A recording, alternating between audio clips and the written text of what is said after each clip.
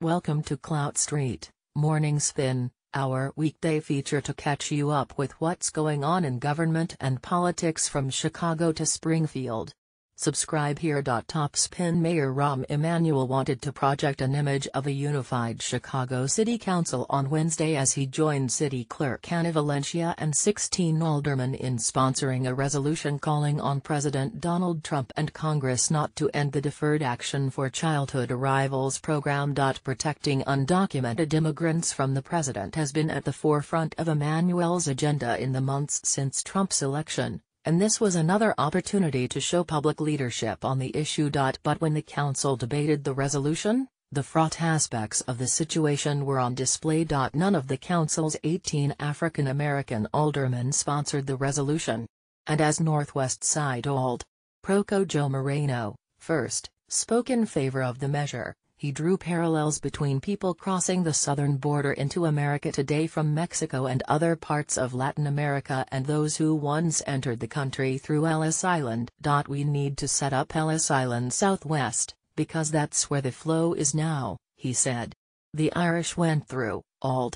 Burke. The Polish went through Ald. Zalewski. The Italians went through Ald. Napolitano. The Jewish people went through Mr. Mayor. Africans came through. There's nothing different than people from Mexico and other Latin Americans coming through.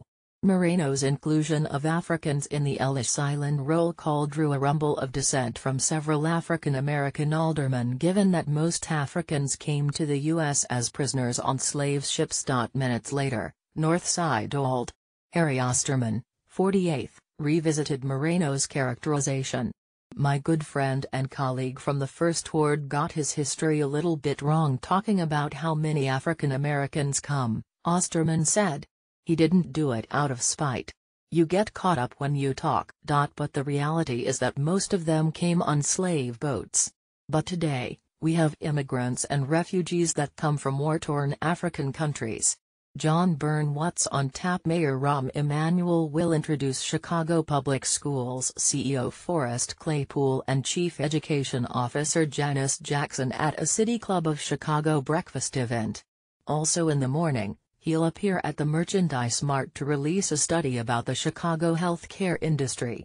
Then in the late morning, he'll speak at the reopening of the Theater on the Lake. Governor Bruce Rauner's public schedule wasn't available. Cook Board President Tony Preckwinkle will appear at Jorge Prieto Family Health Center in Chicago in the morning to talk about the county's partnership with the Greater Chicago Food Depository. In the afternoon, she'll honor Vietnam-era veterans at an event at Brookfield Zoo. Illinois Department of Employment Security Director Jeff Mays will speak at a City Club lunch. From the Notebook. Duckworth unveils pre-registration plan for youths, building upon Illinois' new automatic voter registration law, U.S.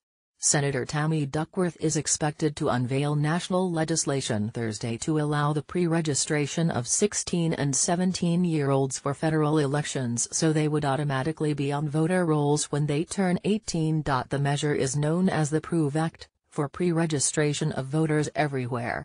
It's being co-sponsored in the Senate by Maryland Democratic Senator Chris Van Hollen.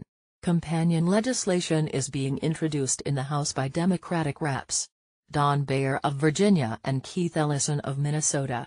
We should be doing everything we can to make it easier, not harder, for Americans to access the ballot box, Duckworth said in a statement.